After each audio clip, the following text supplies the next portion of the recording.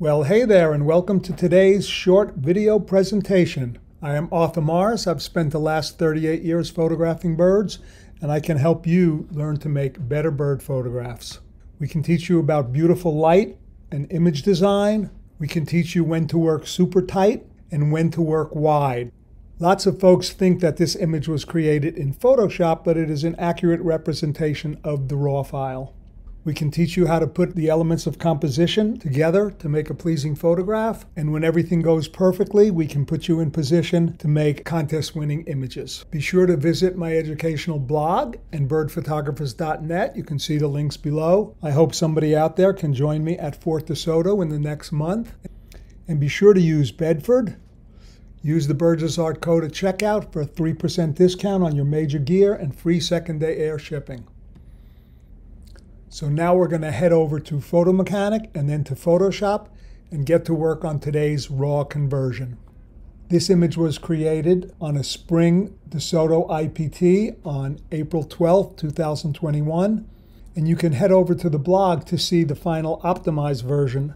From Photo Mechanic, I go Control, Edit Photo with Adobe Photoshop. Since I'm already there, we can save time by just heading over to Photoshop. And now we're getting to the meat and potatoes of this image. I brought this image into Photo Mechanic and saw that the raw file needed a bit more light, so I'm going to increase the exposure by about 1/3 of a stop.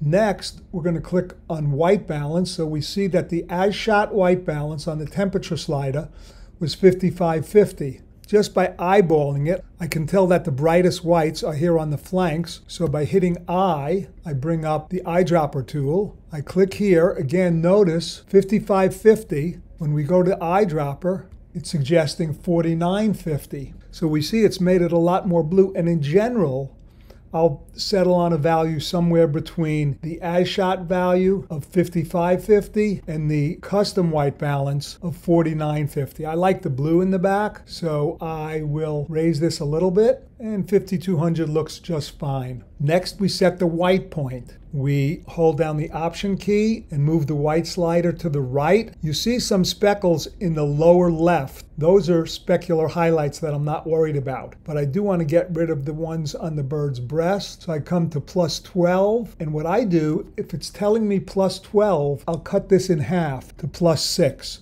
So people say, why don't you set your whites to the point where the overexposure warning disappears? Because that would put them at 254, 254, 254, and make it really difficult to restore detail.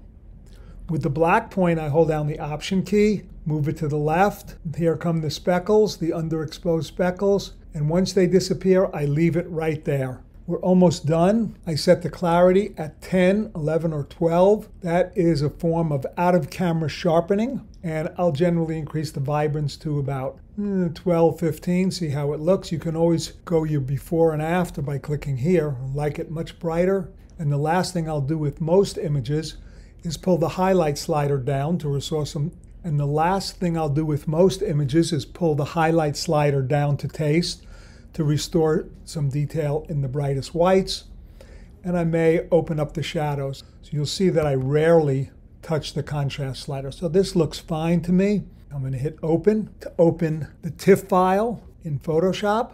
When I start the image optimization, a little crop from here, the patch tool to get rid of some of these lumps and distracting elements, and you can see the final product in today's blog post. There'll be a link in the information below this video. So thanks for visiting. Have a great day. And oh, one last thing I should have mentioned. If you're converting in Lightroom or DPP or Capture One, the steps are pretty much the same. Anyway, get out, make some great pictures, and we'll see you when we see you.